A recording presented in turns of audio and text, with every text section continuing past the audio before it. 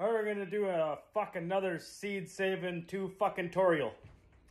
Stay fucking. Simple vanity, just wait for the insanity. Saying words like fucking damn and shit.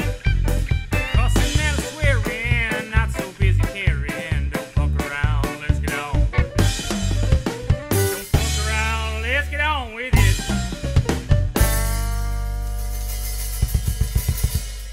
Alright, first off, you want to let one go fucking nuts on the vine. Let it turn fucking orange like this, so it's fucking nice and ripened. I'd say it takes about 2 months for them to turn orange or so. I'd say start off by cutting the motherfucker in half, because it's fucking huge. Alright, then cut this motherfucker in half lengthwise. Right, fill up a bowl about halfway with water. Right, fucking dig in there and get the fucking seeds out. Try to get as much slime and shit off of them as you possibly can.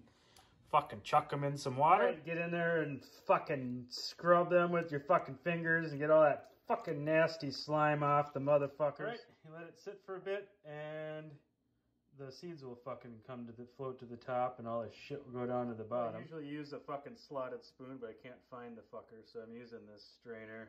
And do that, get some of the fucking shit off, the moisture off of them, and plop them on a fucking paper towel. Dap them off and get more of that slime off of them, and just put them on a fucking plate so there's just a single layer. Put them on the counter for about a week out of direct sunlight, and then put them in paper envelopes, or you can put them in plastic bags, but you want to use those little silica packets. Well, that's about it. You can use this for any type of squash, this method. Pretty fucking easy. And that concludes today's fucking tu-fucking-torial.